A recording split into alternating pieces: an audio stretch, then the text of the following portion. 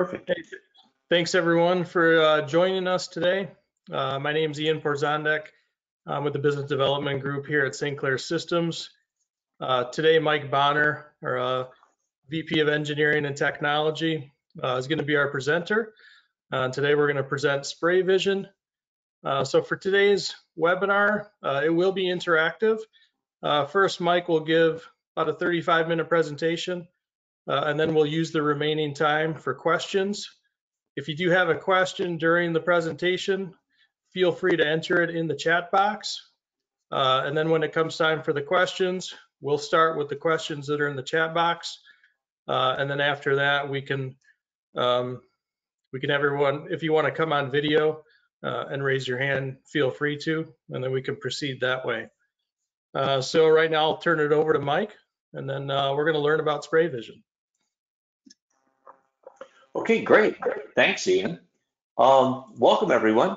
Thank you for joining us. I'm Mike Bonner, and today we're going to introduce some exciting new technology for us, and actually for anyone who sprays coating onto their parts. But before we dive into it, let's first introduce the players. I think we're going to introduce the players. Let's see if I can get this rolling. There we go. If you're not familiar with Clair Systems, we design and manufacture advanced point-of-use temperature and viscosity control systems for industrial fluid dispensing processes. Now, there's a mouthful for you. Now, we've been doing that since 1990. And during that time, we've amassed more than 3,500 active installations all over the globe. We specialize in both recirculating and dead-end systems, and we handle low viscosity materials like water and solvents that are less than 1 centipoise, all the way up to really high viscosity materials like sealers and adhesives that are well in excess of 1 million centipoise. Now, to handle these, we have to be able to work at pressures anywhere from 5 psi or 0.4 bar to more than 400 bar or more than 6,000 psi. So who cares? And the answer is lots of folks, as you can see here.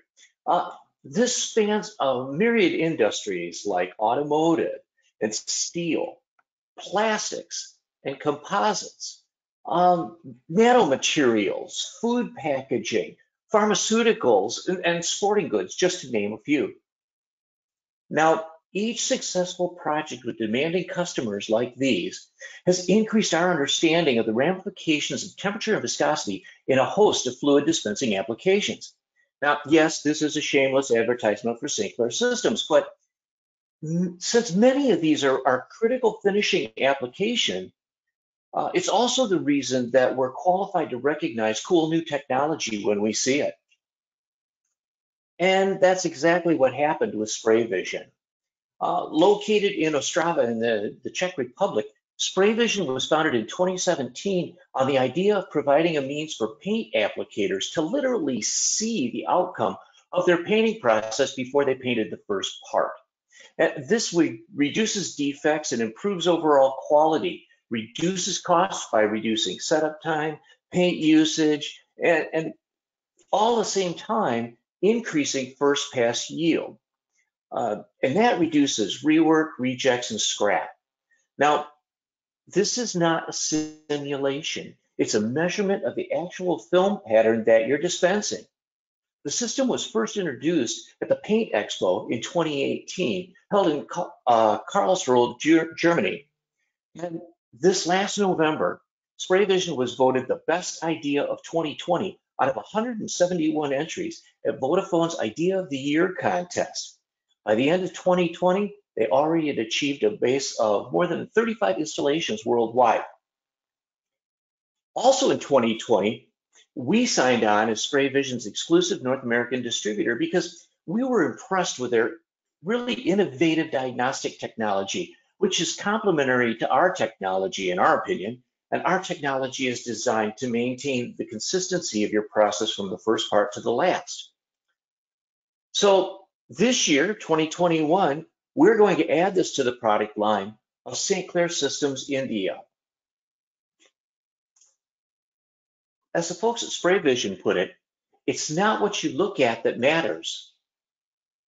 It's what you see.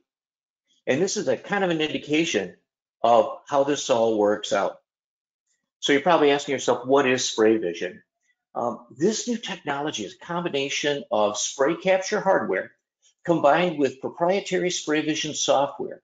And it captures a sprayed pattern and performs various measurement and analysis functions on the captured images.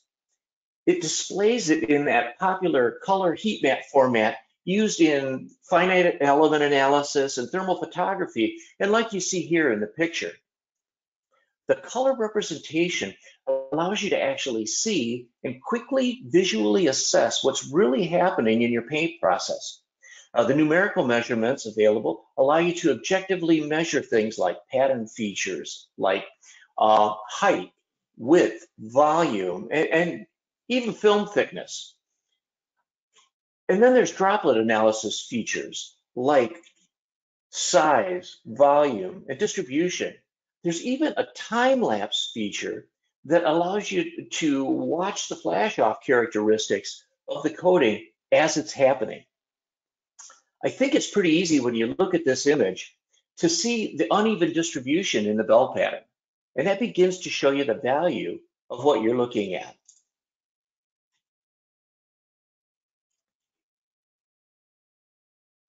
Now, the hardware in the system consists of the spray capture unit and a set of drawdown bars for calibration.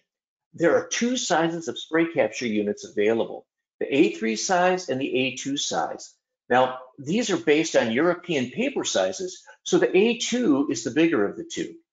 The spray capture unit connects to the SprayVision software, where all captures are processed, stored, and displayed. Finally comes the consumables, and these are the foils for capturing spray patterns and for calibrating the unit to a given paint. It includes capture tape for complex shapes and spot capture circles for spot measurements. Let's take a minute and examine each of these in a little bit greater detail. Like I said, the SprayVision system is built around the spray capture unit, which is available in two sizes. These are named for the European paper sizes, which relate to the available capture area, not the size of the unit, okay? The smaller A3 system is more commonly used for gun spray applications. It has an available capture area of 420 millimeters by 297 millimeters. Now, for us over here, that's 16.5 by 11.7 inches. Now, while it acts a little like a scanner, this is not your typical HP desktop scanner, okay? Weighing in at 35 kilograms or about 77 pounds, this is designed for industrial use. It's constructed from steel and glass and really good stuff.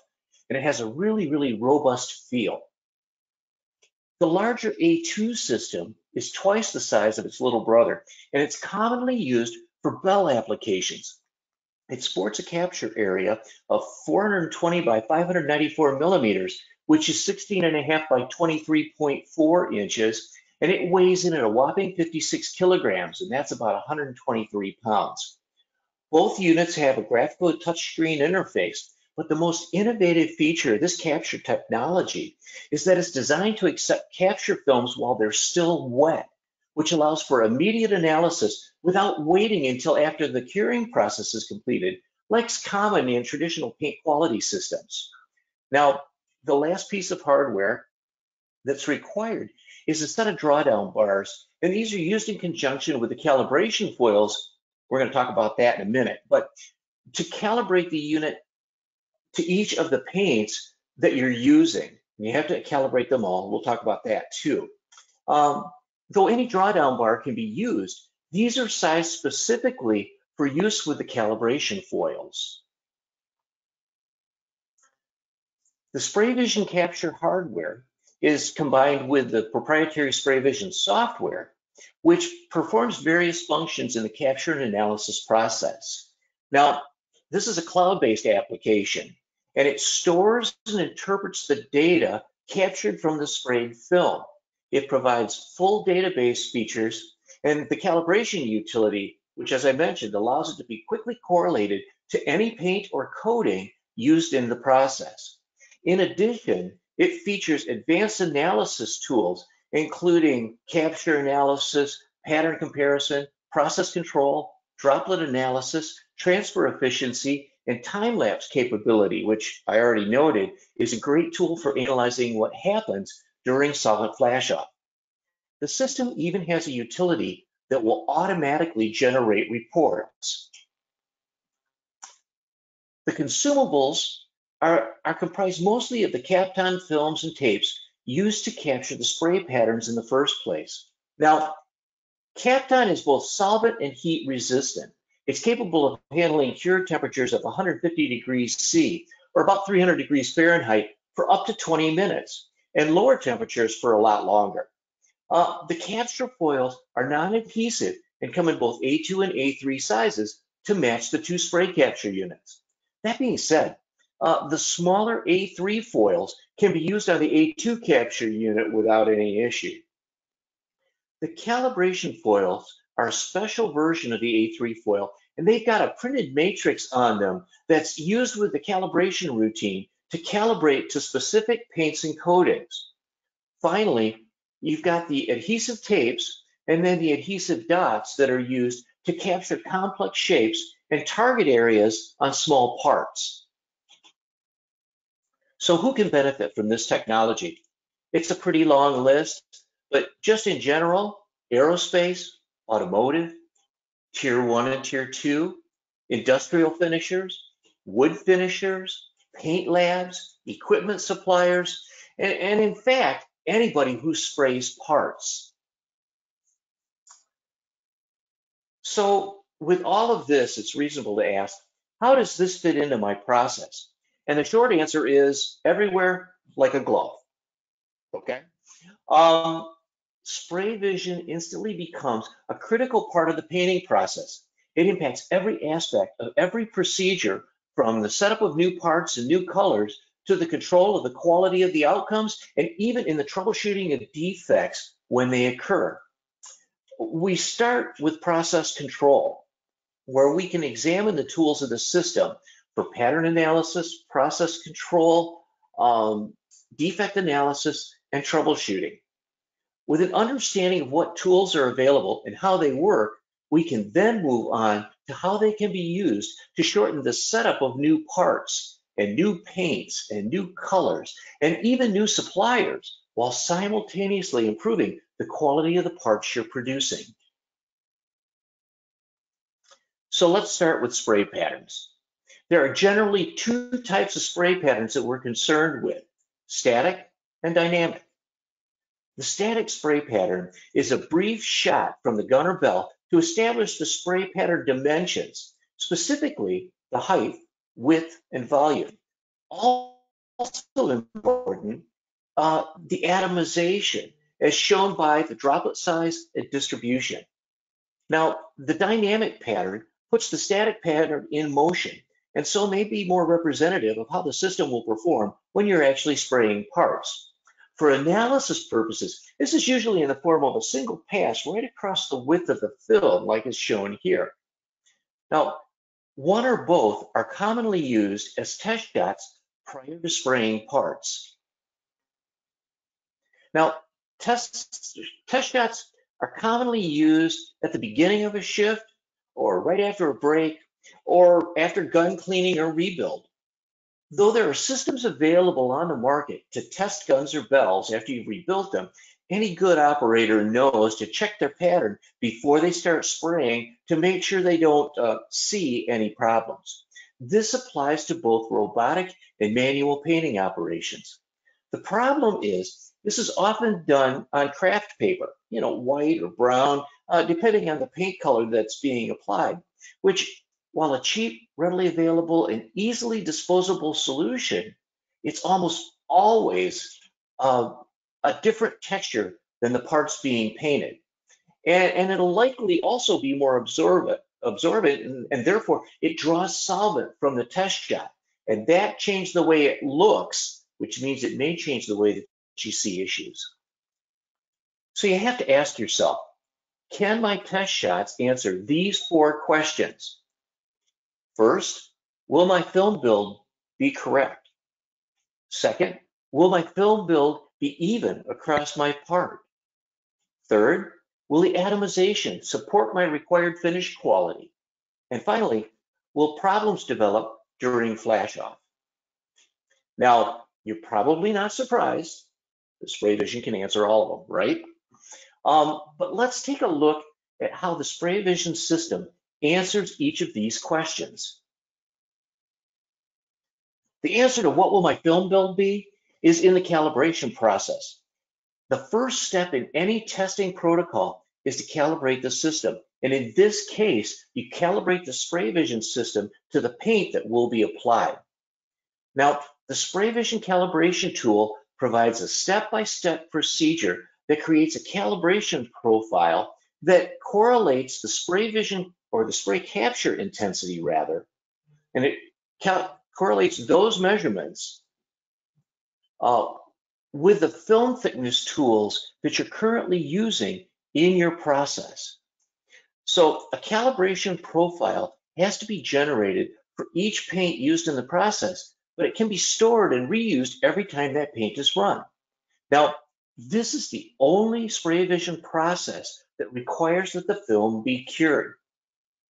The process involves doing drawdowns on a special calibration film like you see in the picture here, which is then captured wet and stored in the SprayVision software before being cured, usually in a lab oven, but because the Kapton film is impervious to most curing temperatures, it can also be run through your normal curing process.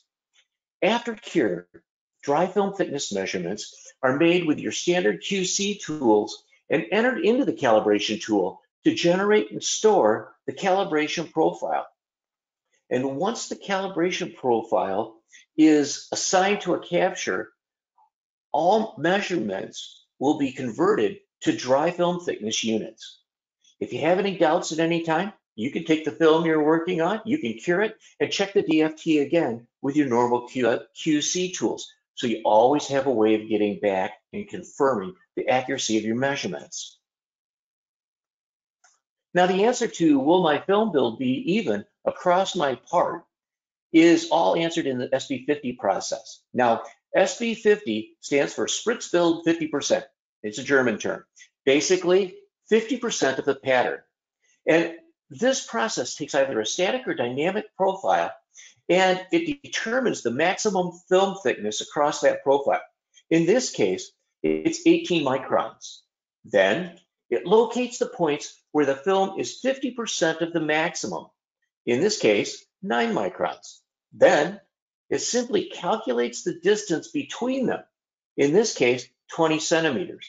Now, this is the optimum distance between your robot paths for this particular gun setup. Now, here's the way it works. If the distance between your robot paths is greater than the SB50, then there's going to be insufficient paint in the overlap areas, and the result is striping or uneven film build. Similarly, if the distance between your robot paths is less than the SB50, then the thick areas overlap, and there's too much paint in the overlap area. But the result, again, is striping, and again, uneven film build. But if the distance between the paths is set up equal to the SB50, as we can see, the paint distribution is much more even with no detectable striping. Now, this is the value that your robot programmer needs to get his or her job done. Now, the SB50 is complemented by the transfer efficiency calculation utility of the system. The first thing that you do is to select a capture pattern for which to calculate the transfer efficiency. Then you enter the application settings, including the fluid flow in cc's per minute, the travel velocity in millimeters per second, and the solids content in percent by volume. Next, select the atomizer type from the drop-down list, and then simply click the Calculate button, and the result is calculated and displayed. Now, the bar graph shows the transfer efficiency in percent. If it's within the range for the atomizer you selected, the bar will be green. Otherwise, it'll be red. The range for each of the atomizers shown in the list are shown in the list at right on the screen here. And you can see that your selection is highlighted to make it easy to quickly compare your results with the range that's common for that particular atomizer. Okay, the answer to will the atomization support my required finish quality is in this system's ability to capture and analyze patterns at the droplet level. Called droplet analysis, this process allows a small select area to be captured and processed with extremely fine detail. Once the capture is completed, the captured area is broken down into 9 smaller sub-areas, which can then be viewed and analyzed separately. The system measures both droplet area and volume and reports key statistics like the minimum, the maximum, the average, and the sum of all the droplets in that area. And they also can be compared to the total area from each sub-area. Now, often finish defects occur during the initial solvent flash-off. So the answer to will problems develop during flash-off is found in the system's ability to capture and analyze multiple patterns over time. This is called time lapse. And this process, like with droplet analysis, it allows a small select area to be captured and processed with extremely fine detail. But this capture is repeated at user-defined intervals for a user-defined period of time. Once the captures are completed, the system compiles them into a video string for deeper visual analysis. Now, one of the most useful tools in the SprayVision arsenal is the process control utility. This compares a selected pattern to a known gold standard. Now, in its evaluation, it considers shape, volume, width, and height. Each parameter is graphed by percentage match to the gold standard, and the value shows red if the match is below the threshold that you set. The actual metrics are also listed at the bottom. That allows you to investigate further if you need to. The nice part about this tool is it provides an immediate go, no-go result before you paint your first part. This makes it a great process control tool. Now, process control provides 2 specific services. When used proactively before the start of production, like I was just talking about, it assures that you'll deliver a pattern that will produce the expected result. I mean, clearly, if you set the paint system up to operate with the gold standard on the left, and you start to paint with a pattern on the right, you can expect significantly poorer results with appearance problems like striping, low film, poor color match at the very least. With the process control utility, this is totally unnecessary. You can avoid these problems right before you start painting. The other use for this tool is in troubleshooting, and this can be invaluable when you're analyzing defects. So let's look at how that works. In this example, defects are found on the hood of a production vehicle, or more likely on a string of them by this time. And the preliminary examination suggests that the striping is only on the right side of the vehicle, suggesting that it could relate to the atomizer on that robot. Now, there's a couple of ways to handle this. First, you could place the foils directly on the hood and run it through the process as is shown here. The static, dynamic, and 3D patterns, however, can quickly identify the source of the problem without wasting a part. Now, clearly, all 3 patterns show the source of the striping defect on the right robot. Now, most users already have a program ready to run in their test patterns so that they can do this whenever it's necessary. So you can call that up in seconds, scan, and within a minute or 2, understand exactly that you're ready to operate. Now, each of the tools that we've talked about so far can be applied to setup. Every part you paint requires setup of your paint line. And that setup will be different for every paint, every color, even every supplier, if you've got two different suppliers supplying the same paint.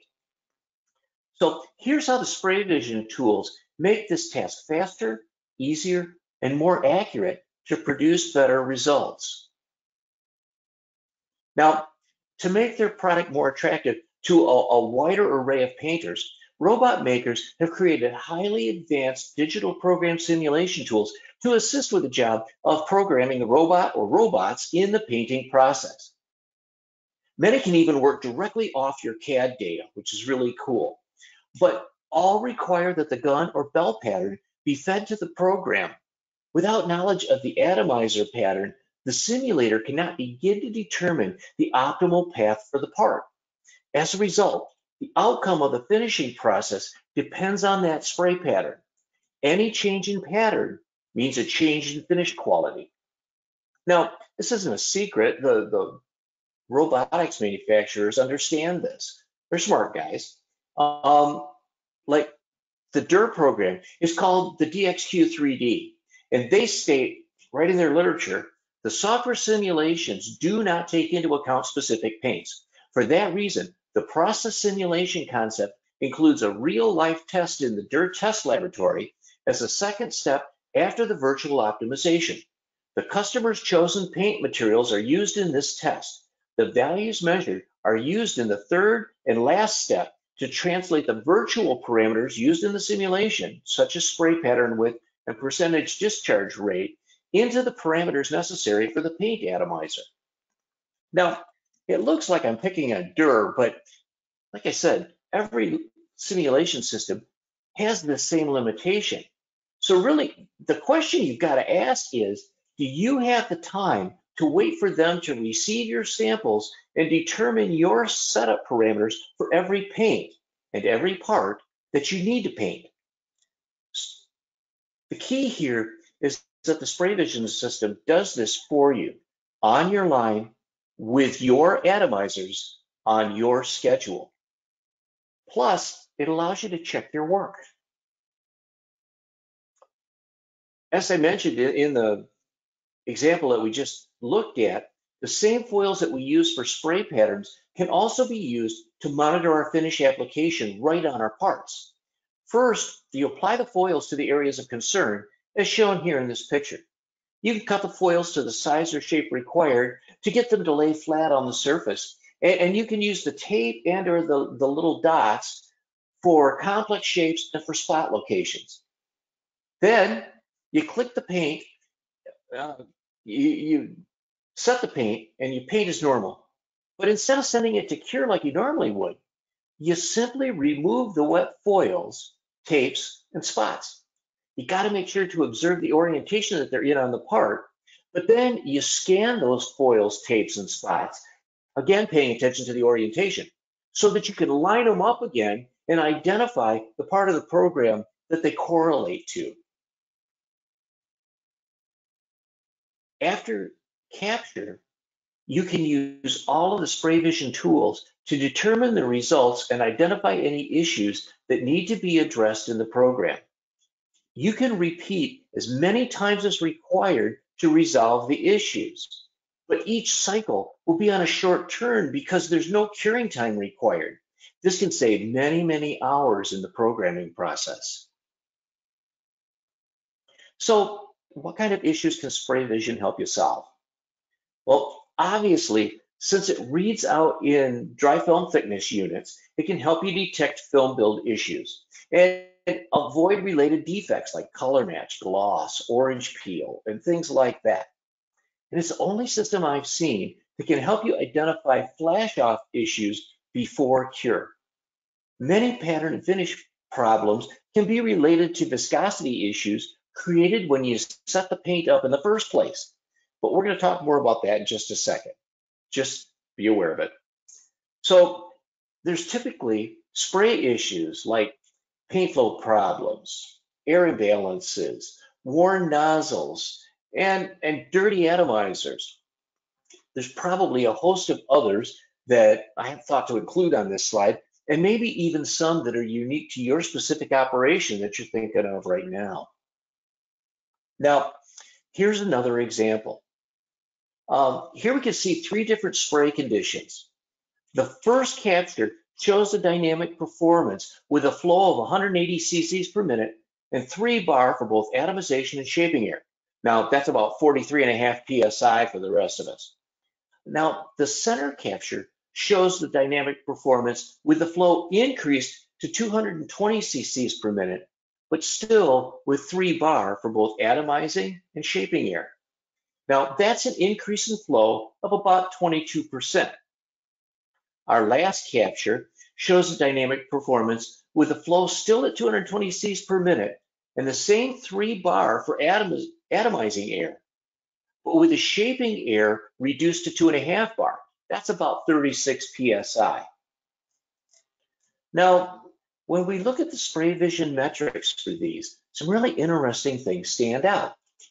The first capture shows an SB50 metric of over 81 millimeters and a transferred volume of roughly 207 cubic millimeters and a maximum dry film thickness of 7.25 microns. Now, when we increase the flow, as shown in the middle capture,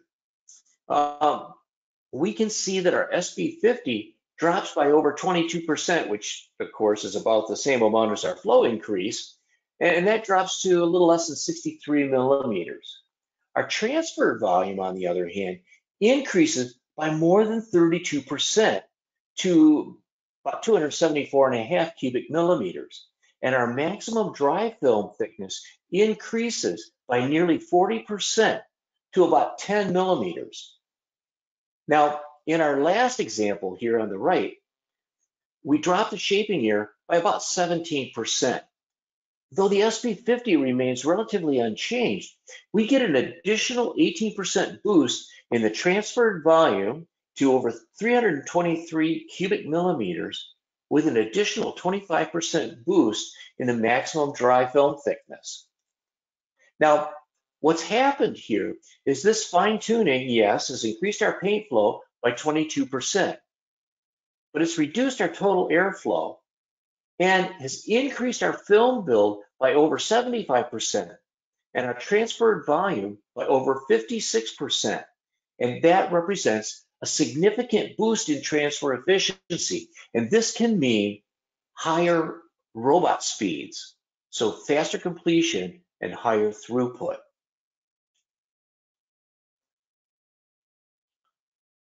So does paint really matter?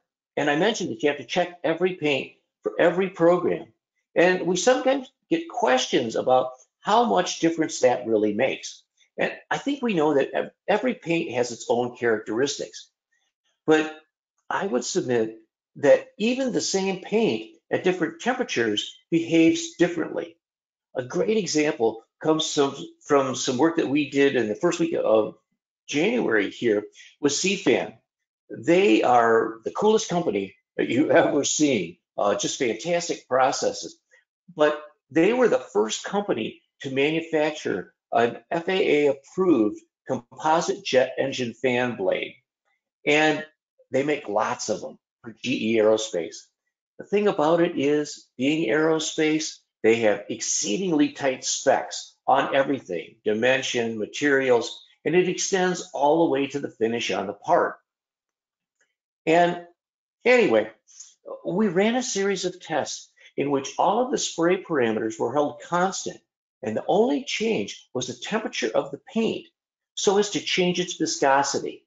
Now, here we can see the change in dynamic pattern over the 40-degree Fahrenheit change in temperature from 70 Fahrenheit to 110 Fahrenheit, which, by the way, is not a stretch for Central Texas. Now, when we plotted that, we can see the significant change in transferred volume as a function of viscosity. We saw similar data with the static pattern size versus viscosity, as shown here, and with every other measurement that we perform. In short, viscosity has a significant impact on system performance, and therefore every paint needs to be tested. And yes, not only does that mean every paint needs to be tested, but it needs to be tested under controlled conditions, which you can reproduce in your process.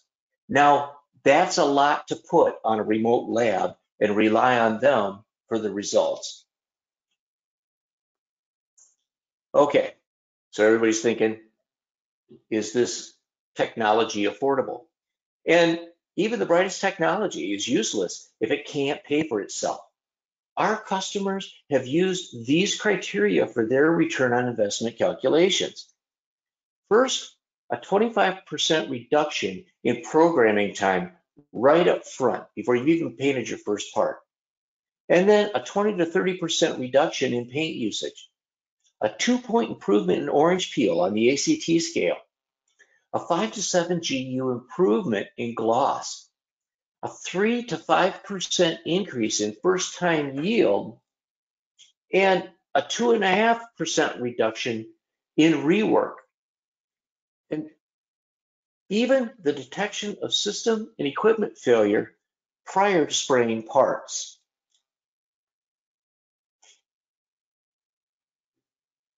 Okay, so we made it through. Again, I want to thank you for taking the time to be here today. And though we've really only scratched the surface of what the SprayVision system can bring to your paint operation, hopefully we've opened a new window through which to evaluate your process. So, Ian, I've been a little busy over here. Have we got any questions in the chat area we can start with? We do, Mike.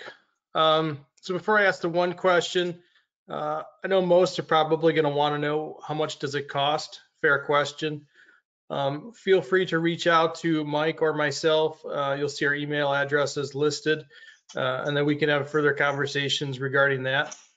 But Mike, the one question that we do have, can the pattern of any liquid paint be measured and characterized? For example, mica.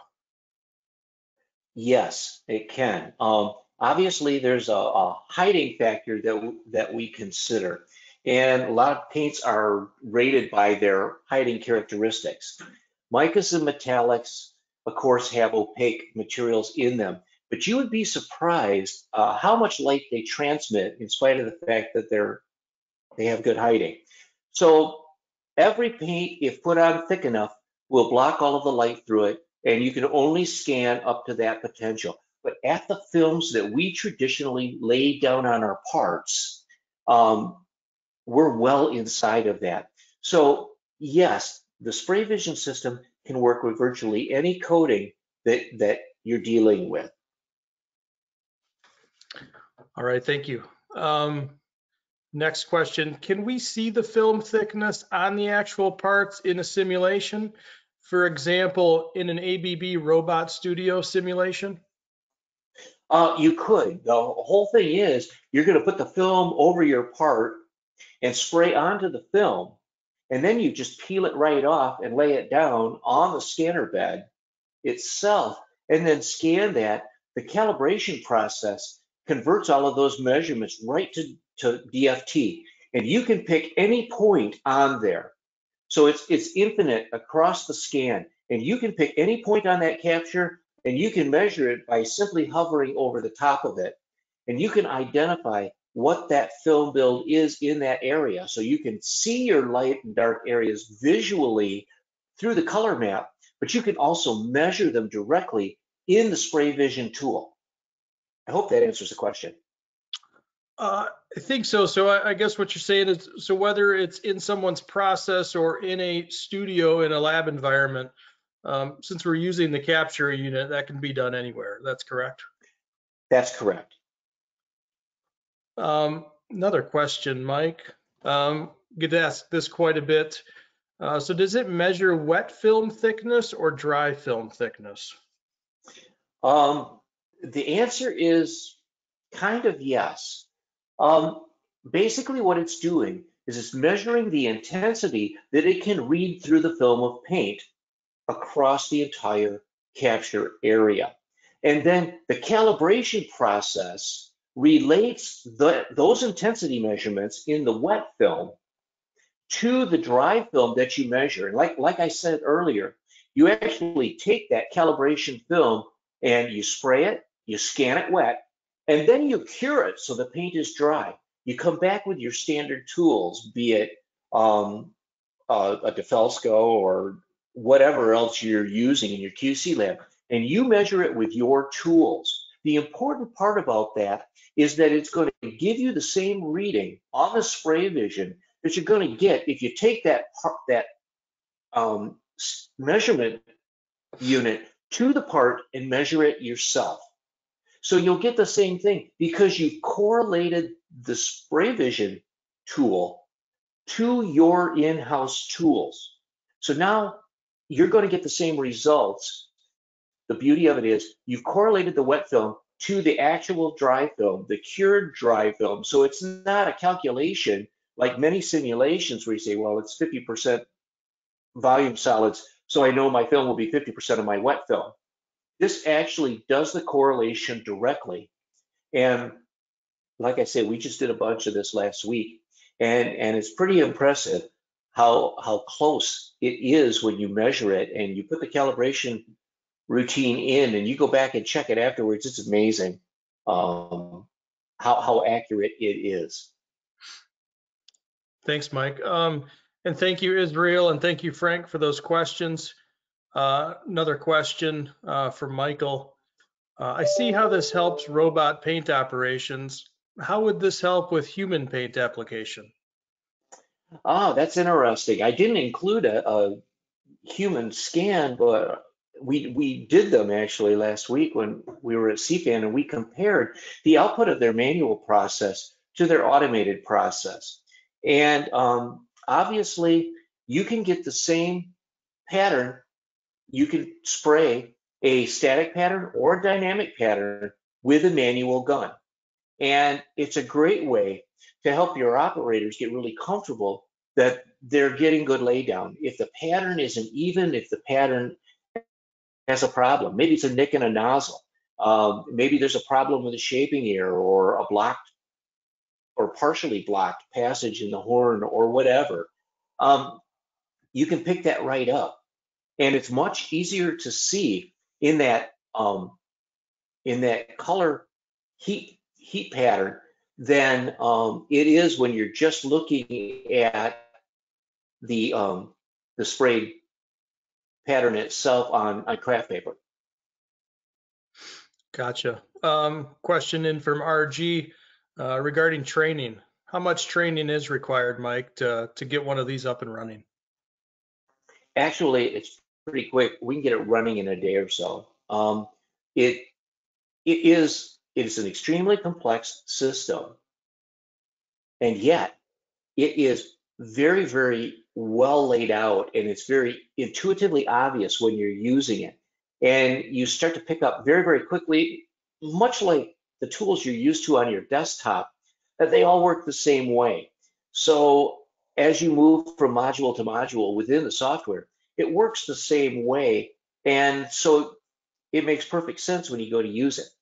Even better, being online, there's a whole host of training videos for each one of the modules in there. So say you haven't done calibration in a while, you can run to the online help manual, pick up a 2.5-minute video that will show you the exact process. It'll walk you right through it, and you go, oh yeah, I remember how I did that, and you can jump right in and do it. So it's great for those things that you maybe don't do as often. So it takes a little bit of training, but in general, I would say you're going to be up and running with the system the first day that you put it in place. Okay. Got another question in from Frank. So, Mike, can we use the dynamic spray pattern dry film thickness data to simulate in an offline simulation software to predict film thicknesses on different areas on the actual part? Yeah, you can, because that's telling you what's coming out of your gun. So as long as you've got the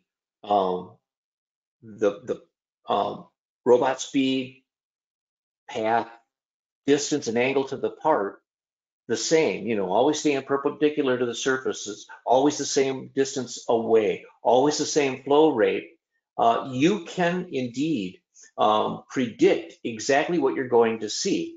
And that's the nice part about this. You're getting an actual measurement of the actual pattern from your actual gun to feed into that simulation.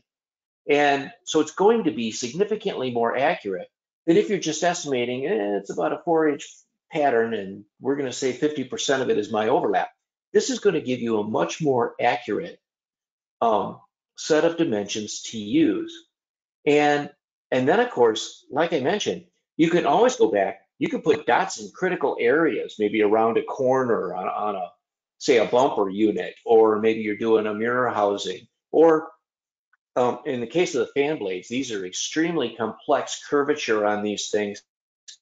And you can use the tape and the spots to go back and check specific areas on your part after the program is completed to check your work and make sure that you're getting exactly what you expect to. And if not, it gives you the opportunity to go back and fix it before you start painting even your very first part.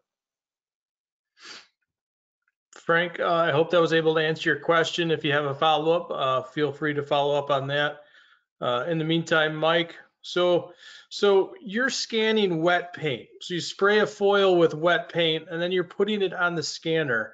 So do I have to do any cleaning? Is it the paint going to get on the scanner? Or the capture unit rather?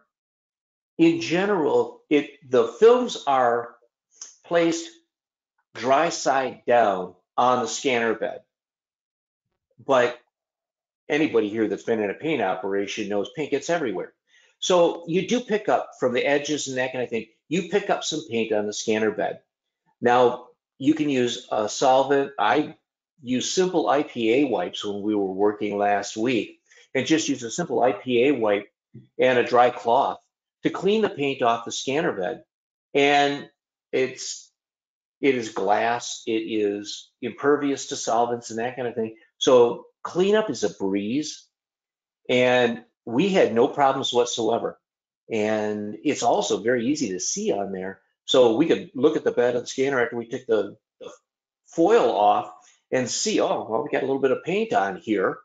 And you just wipe it off, clean it up. And it was really quick, really easy. So yeah, my experience with it is it's super easy to clean. And that's part of the deal where it's not all plastic and that kind of thing. It's built out of metal and metal and glass, and it's built out of good stuff. It's meant for an industrial environment, such as a paint operation. Okay, we've got another question from Michael. Can this be transported to a customer's location? Yeah, absolutely. In fact, that's exactly what we did at CFAN. We transported it in, set it up, and went to work. And literally the same day that we set it up. And yes, you can take it. We have them that we use for demo, and we do just that. We'll bring the unit in, set it up, and then run it in your operation to show you exactly what you're going to get in your process using your robots, your operators, your paint.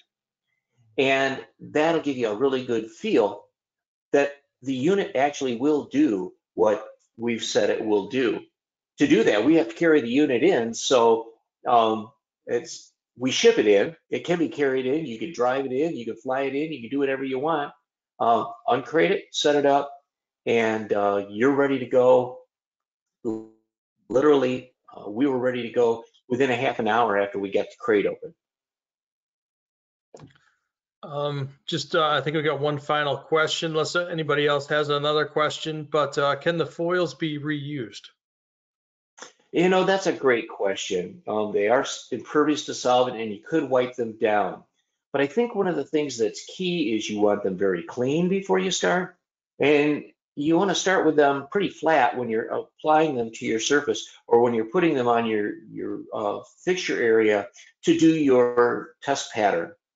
They're fairly inexpensive. So I think my recommendation would be to use a clean film every time so that you know the accuracy of your result. You don't have to worry about picking up something that was left over from your last test. All right, thank you. I don't see any other questions in the box. If anybody has one, feel free.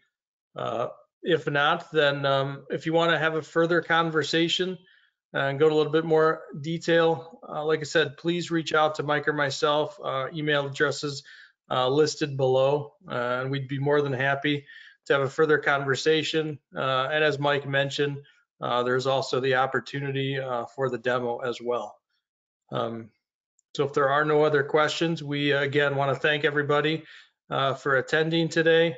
It's been a pleasure, and we look forward to working with you in the future. Thanks, Ian. See here.